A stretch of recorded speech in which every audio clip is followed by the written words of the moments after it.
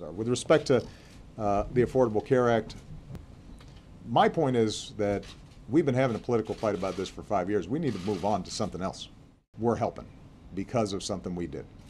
I don't think we should apologize for it. I don't think we should be defensive about it. But are Democrats running on Obamacare? We're not running on this. We're running on what the American people want us to run on, and that is job creation. Show us the jobs. So which one is it? For some Democrats, instead of touting the Affordable Care Act, they're pledging to fix it. That Ann Kirkpatrick listens and learns. It's why she blew the whistle on the disastrous healthcare website, calling it stunning ineptitude, and worked to fix it. What I've said to the president is, you told them that they could keep it. Landrieu has introduced the Keeping the Affordable Care Act promise. I'm fixing it. 10 incumbent House Democrats are currently in seats considered toss-ups by the Cook Political Report.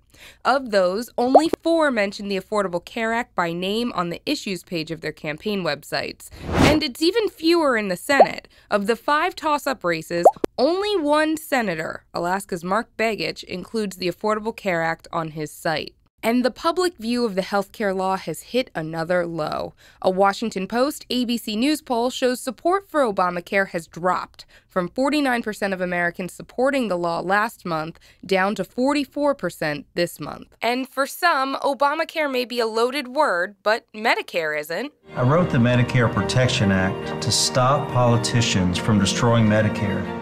Meanwhile, Republicans aren't just using Obamacare against their Democratic opponents, they're using it in ads against each other. Sass called Obamacare, quote, an important first step.